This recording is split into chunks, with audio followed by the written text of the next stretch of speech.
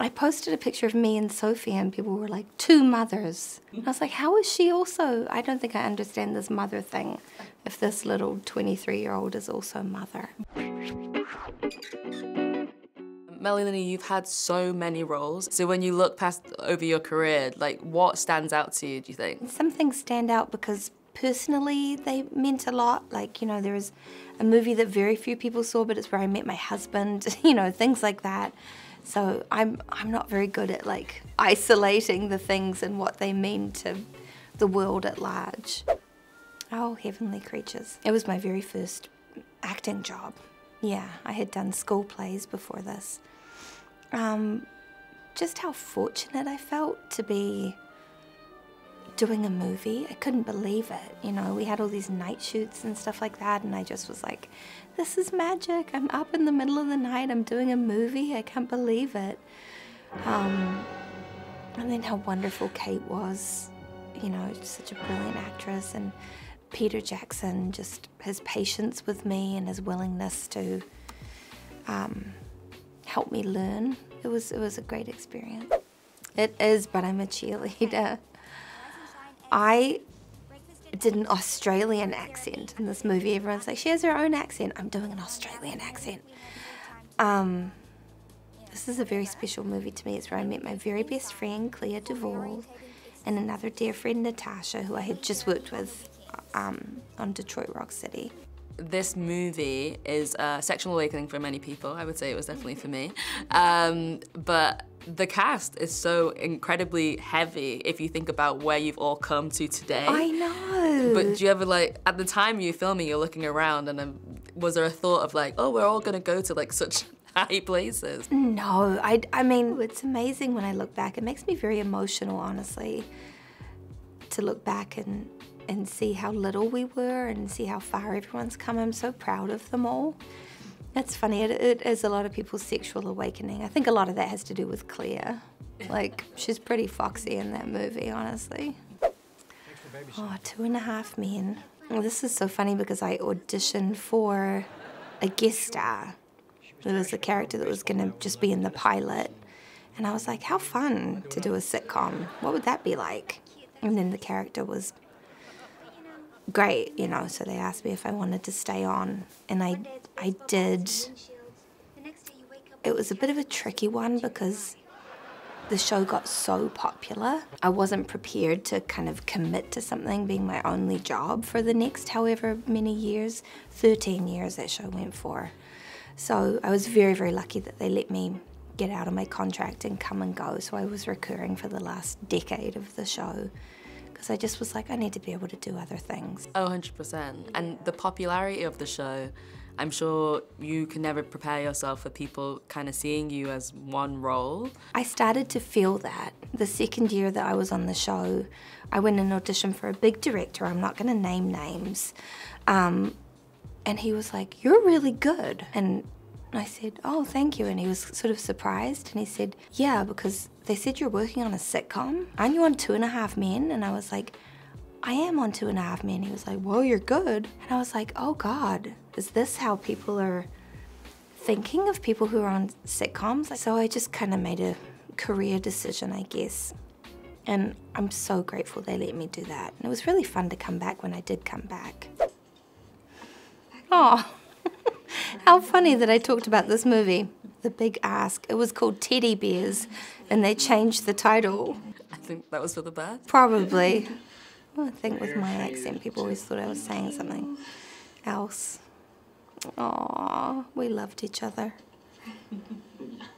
I mean, we love each other now, but we were trying to act like we didn't really love each other then. Oh, look at his cute face. It's a great show. My cute husband. A rarity for people to have the early stages of their relationship on camera. Yeah. So is it something that you ever watch back between the two of you? No. That's why I was kind of like fascinated. I was like, oh my God. Maybe one day we can show our daughter, although maybe not, because we have like a sex scene in it. She doesn't want to see that. I mean, you just edit around there. Yeah, just be like, fast forward. But do you look back at the time with the filming and obviously how you guys met and just think about how, you know, stars align that you just kind of were in the same place at the same time and that's started this. Yes, we were the only two actors who just got offered the movie. It was a very, very hard time in my personal life. And I think if I'd had to audition, I would never have gotten the job. I was so distracted. I almost dropped out of that movie so many times because I was just depressed and crying, and I kept saying to my agent, like, I think I've got to drop out of this movie. I was going through a breakup and I was losing my mind, like literally a crazy person. So even driving to go do the movie, I was like, what am I doing? Why am I doing this? And then you just never know. Stars align and then yeah, stars align, and then it takes a few years and then people figure things out and then happily ever after. Yeah. I don't even know what this is. Oh, it's like, what is this? What's this outfit? It's Don't Look Up. I'm throwing pills at Leonardo DiCaprio. I was very nervous. It was my first day of work. So first day of work, you get to launch pills at Leo. And I had not met him. I didn't know him at all. I was really grateful that Kate was there because she and I are friends. So I was already like fine with Kate.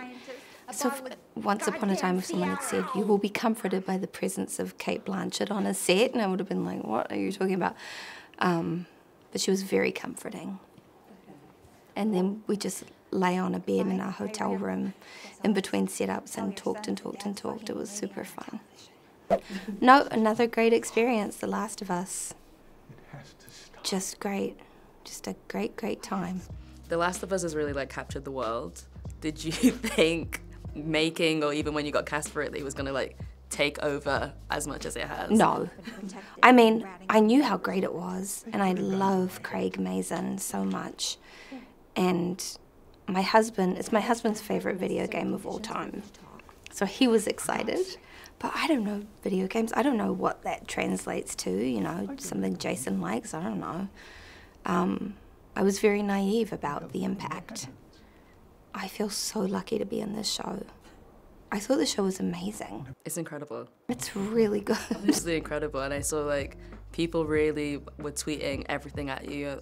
Like, Mother has been tweeting at you. Yeah, a lot of that, which is always a bit confusing to me. I posted a picture of me and Sophie, and people were like, 2 mothers. I was like, how is she also? I don't think I understand this mother thing. If this little 23-year-old is also mother. Mother is almost like it's for the queer community, and they see you as a mother in the queer community. And I think honestly it probably started from But I'm a Cheerleader. You see the people that you look up to as you're coming out slowly, and that is mother. Yeah, that's really sweet. Well, that makes sense for this old lady, but then why Sophie? Sophie just got... Oh, age is, it doesn't matter. Oh, okay, it doesn't matter. Age is regardless, it's ageless. Anyone can be mother. Oh, thank you for taking the time to explain. It's really helpful. I have some other questions too. Oh, don't worry, we can have offline about it. So many things, I'm just like, I'm old, I don't know what that means. Oh, Jeff. Love Jeff. What can you tell us, and what should we be expecting in season 2? Season 2 is so crazy. It's so crazy. Oh, this is fun. This is his There's No Book Club moment. He was so funny. Who was he? I just love Warren. I love working with Warren. It's super fun. I know that some people have seen 6 episodes of the new season. I think that's as many as anyone has seen. And the last 3 episodes of the season are so intense. It almost feels like people have not seen the season. So I'm excited for people to get to watch it and see some of the craziness. There's one thing that happens that is so upsetting. It's so upsetting. I cried when I read it, and then I was like, just going about my daily life, and I just couldn't stop thinking about it. It's really haunting. It's awful. Okay, I'll mentally prepare then, because season 1 had some moments. But thank you so much for running through your roles. Thank you for choosing such wonderful, happy memories. It was a pleasure. Thank you so much. Thank you. Thank you. It was fun. I can imagine. Really good. Thank you for showing, like, there are some movies I would have been challenged to say something positive about. So all of these, I'm like, what a great time that was.